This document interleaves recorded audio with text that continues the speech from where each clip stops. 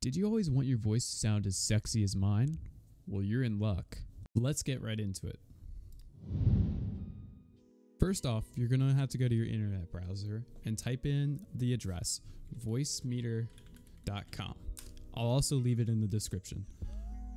You want to scroll down until you find Voicemeeter Virtual Audio Mixer and then download the exe file. I already have this downloaded and installed, but all you have to do is click install and then save, and then you have to run the exe file. And then once you go through the installation, all you have to do is restart your PC, because that will install the drivers needed for Voicemeeter. Now that you have Voicemeeter installed, let's look at the software itself. First, you want to go to this A1 tab and then select your headphones, but in MME. The difference between WDM and MME is just a driver type. One is newer and one is older, but the older one is more compatible and you won't experience any issues with it. That's why I choose MME. So once you have that selected, you have to go over to your hardware input 1 and then select your microphone. For this one, you can use WDM because I have not experienced any problems with it. If you do seem to experience problems with MME or WDM, then just choose MME version of that microphone. I'm using NVIDIA Broadcast, so I'm passing my HyperX Quadcast through NVIDIA Broadcast and then NVIDIA Broadcast through Voicemeeter. So mine is a little bit more complicated, but it'll be the same exact concept if you just use your microphone itself. Once you have the microphone selected, you're good to work with Voicemeeter. First, you want to look at the graph.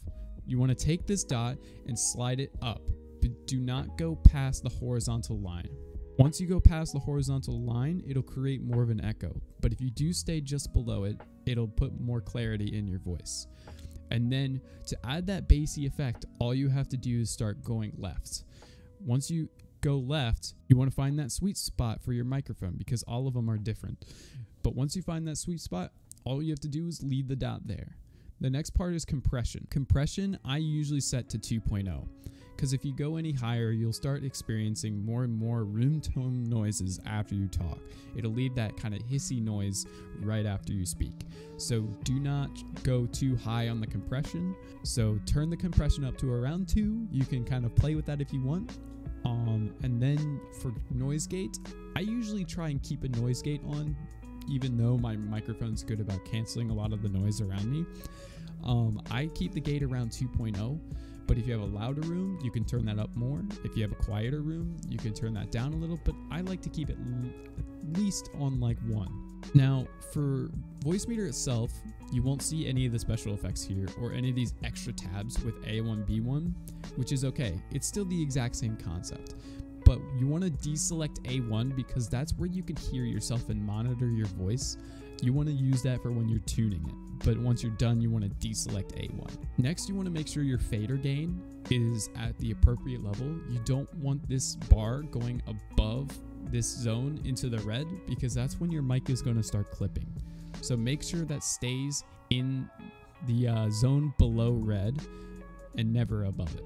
And with that, you're basically good to work with Voicemeeter however you want. Just make sure it's also set as your input device in Windows. You can check that by going to Start, Settings, System, Sound, and then go down to Input and make sure it's selected as Voicemeeter Output. That should be the default output when you use hardware input 1.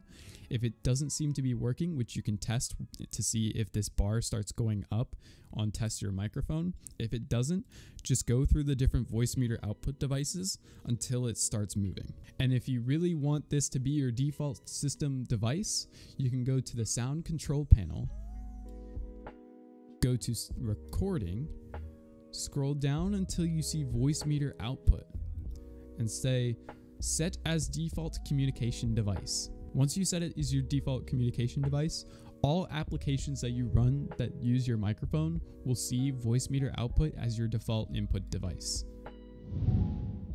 I hope you found that tutorial helpful. If you have any questions, leave your questions down in the comments. Please make sure you like and subscribe, and I hope to see you in the next video. Peace out.